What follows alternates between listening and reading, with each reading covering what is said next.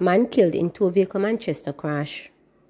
A man succumbed to injuries he sustained in a two-vehicle crash on the Winston Jones Highway in Manchester on Sunday morning.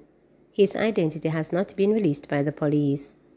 Preliminary reports suggest that the crash happened in the wee hours. Firefighters say they received a call at 3:25 a.m. to respond to the crash. The circumstances that led to the accident, which involved a Toyota Camry and a Toyota Hiace, are still unclear. However, it is understood that the Toyota Hiace, which was delivering newspaper, was traveling uphill towards Mandeville when the collision occurred. The driver of the Toyota Camry, who was pinned to the vehicle, had to be removed by firefighters. The drivers of both vehicles were taken to hospital, where the driver of the Camry was pronounced dead and the driver of the Hiace admitted. Fire protests in Old Harbour Bay after police killing. Angry residents of Old Harbour Bay, St. Catherine, blocked sections of the roadway on Saturday to protest the killing of two men who they allege were gunned down in cold blood by the police. Reports were that the two men, who have since been identified as 23-year-old Nickadra Bailey and 21-year-old Daniel McKenzie, were killed sometime after 1 p.m. during a confrontation with police. The Independent Commission of Investigations (INDECOM) has launched a probe into the incident.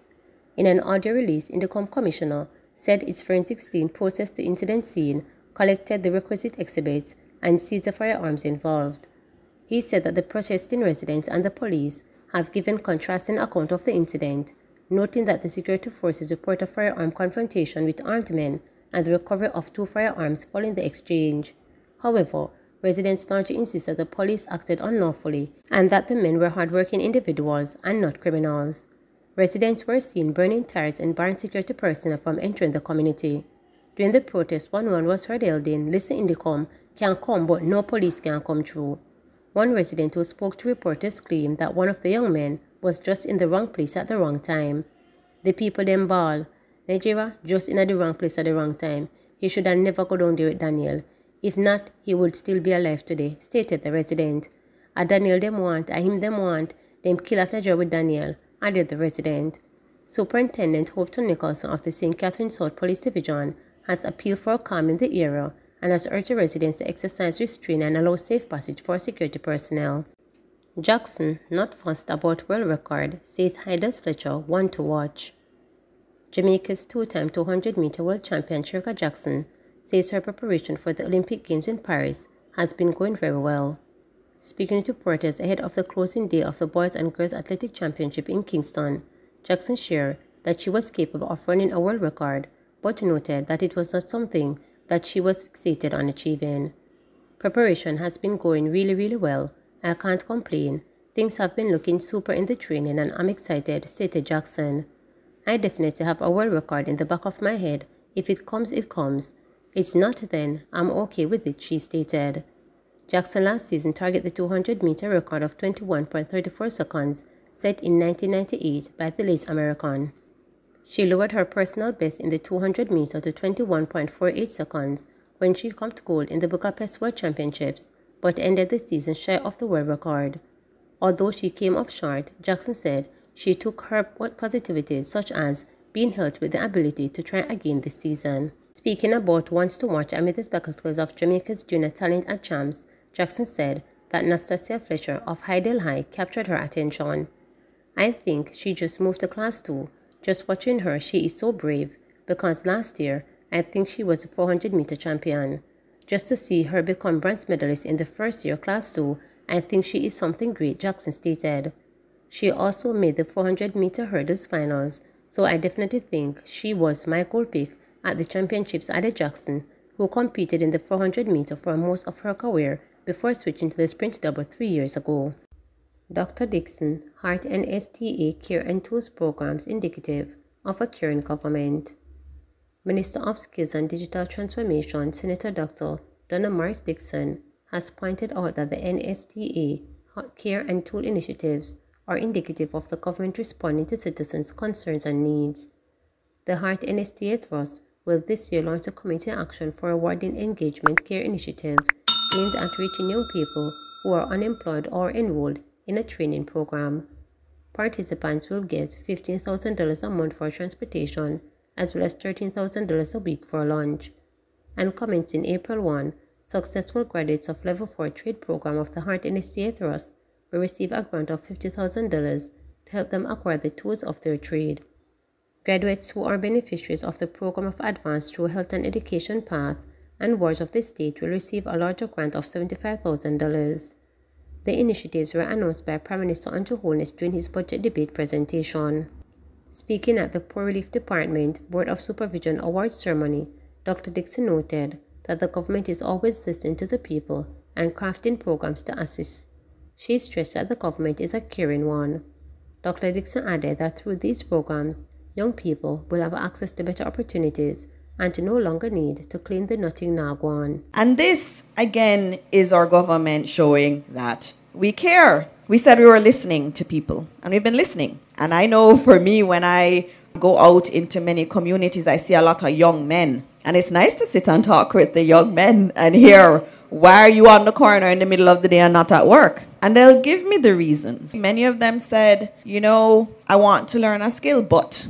And there was always a but. And as government, we have to listen to what comes after the but and be responsive. And the but was, I don't have the money to go to the program I want. I remember some young men telling me that they wanted to do construction and particular areas in construction. And that school was in Portmore. And so they would have to travel to Portmore to get that program, to be a part of that program. And they said, I didn't have the money for that. They also said, when I have to leave the community, I have to think about food and food for my family. And so I really want to get this skill, but I can't. And so when the Prime Minister spoke about the CARE initiative, where Heart will go into every community and find those young men, work with the MPs, the mayors, the councillors, to find those young men and say to them, okay, you said you don't have the bus fare. Well, here, you're going to get $15,000 a month towards bus fare. You said you can't find the money for food, and you also need to help out your family some more. Well, guess what? Each of you are going to get $13,000 a week. So what we've said is that if you need